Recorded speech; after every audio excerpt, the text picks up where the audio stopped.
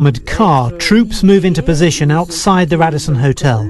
Inside are 140 guests, 30 staff and an unknown number of heavily armed gunmen who blasted their way in using grenades.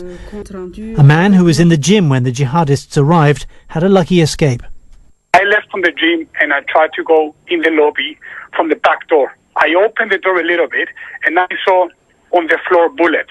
I walked out where it was full of police and special forces, and they take me to a safe place and they walk me home. When I get home, I heard some gunshots.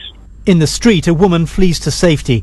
Some reports suggested the gunman initially released those who could recite the Quran, but as the security forces operation continues, more hostages manage to escape.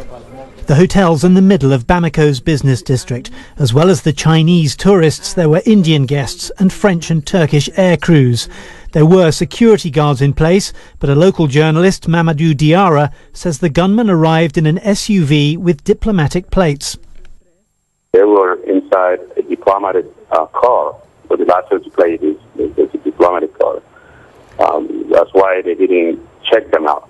And if you have a diplomatic car, it looks like you're set free. You can pass the security. Little is known about the gunmen, though one report said they were heard speaking English. Those people, to answer your question, who say that they are fighting for freedom are liars.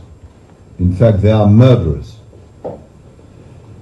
And they want to kill everybody who doesn't share their domination and ideology.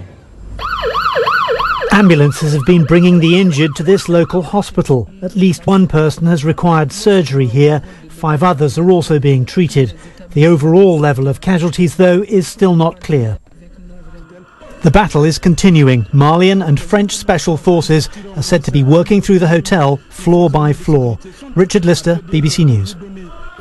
Well, United